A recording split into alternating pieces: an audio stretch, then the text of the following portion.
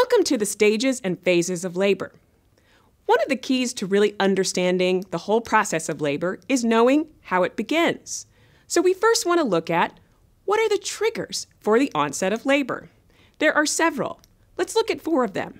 The first one is uterine distension. As the fetus grows, it actually sends a signal to let the body know that it's time for labor to start. There are also hormones that are produced by the fetus that may send a message that the baby is ready and it's time for labor to begin. The next one has to do with the estrogen and prostaglandins. These are 2 hormones that are secreted, and if you'll remember the prostaglandins in the menstrual cycle lecture, they lead to uterine contractions. They do the same thing here. And finally, a decrease in the level of progesterone.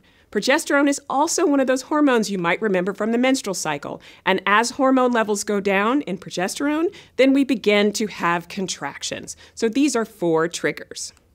The next thing we want to think about in terms of labor is recognizing true versus false labor. So everybody that's in labor who thinks they might be in labor, that might not actually be the case. So how can the nurse recognize those signs and symptoms?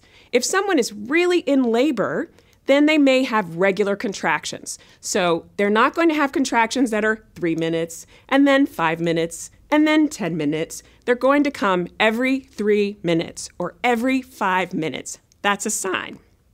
They also find that over time, the contractions get stronger. So as more time begins to progress, the contractions are not going to get less strong. They're going to be more and more uncomfortable. Also, thinking about the location of the pain that they may be experiencing. So the patient may find that the pain starts from the back and then it wraps around like a great big hug to the front of the lower part of the abdomen. And finally, the patient may experience bloody discharge. We also call this bloody show, and that results from the capillaries that burst around the cervix as the cervix begins to dilate. So these are signs of true labor. What are some signs of false labor? Well, if regular contractions are a sign of true labor, irregular contractions are a sign of false labor.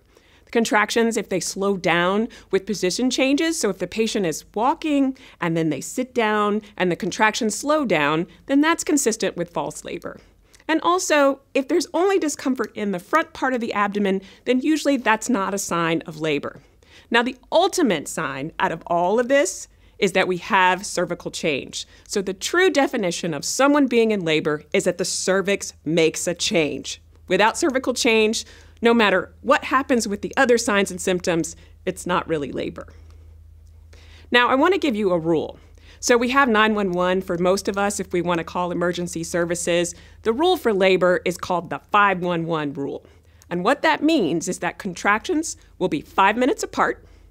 They will be 5 minutes apart, and then they will last at least 1 minute. They will be 5 minutes apart, last at least 1 minute, and that pattern will be consistent for at least 1 hour. So that's the 511 rule of labor.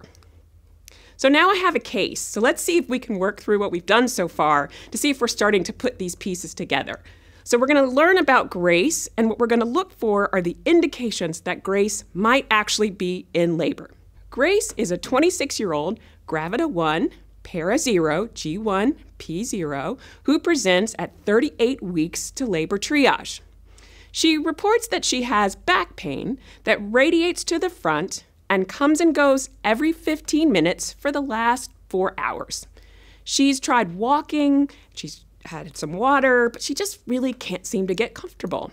The pain started off as mild, and now it's becoming more uncomfortable, and it's more pronounced in the lower part of her abdomen.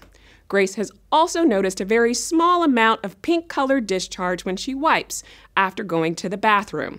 So read through this case study again and see if you can think about what are the signs that the nurse may have picked up on to let them know that Grace is in labor. Got it? Let's test it. Back pain that radiates to the front. Check. And it comes and goes every 15 minutes. That seems to signal that there's some regularity to the contractions. Check. It's been going on for at least 4 hours. Check. The patient has tried walking and drinking a glass of water, but can't seem to get comfortable. This implies that the contractions are likely getting stronger, definitely not getting less strong. So check on that one too. Now, Grace is becoming more uncomfortable, and the pain is in the lower part of the abdomen, and we have pink-colored discharge when Grace wipes after going to the bathroom. So these are all indications that if Grace were to call and talk to the nurse, might be a sign it's labor, and it's time to maybe make their way to the hospital.